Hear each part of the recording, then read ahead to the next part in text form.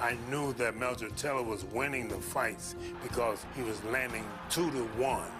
But at the same time, I saw Julio Cesar Chavez landing these hard punches, hard shots, shots that would break bones.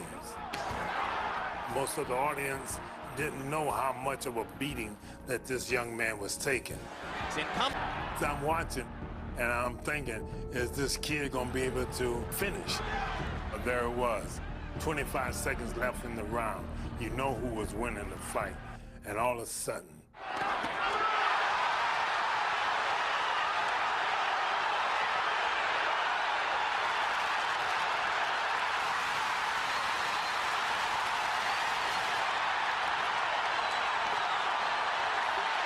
if he gets up, he probably wins the fight.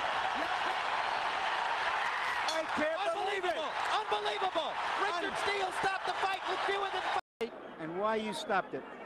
Well, Larry, I stopped it because, you know, Melcher had took a lot of good shots, a lot of hard shots. when that famous right hand that Julio Cesar Chavez landed, he went down like there was no more life in him. He got up, he pulled himself up. And I asked him twice, are you all right? Are you all right? You okay? You okay? And he could not continue. I don't care about the time. When I see a man that has enough, I'm stopping the fight. It turned out to be a great fight and really a great moment in my life.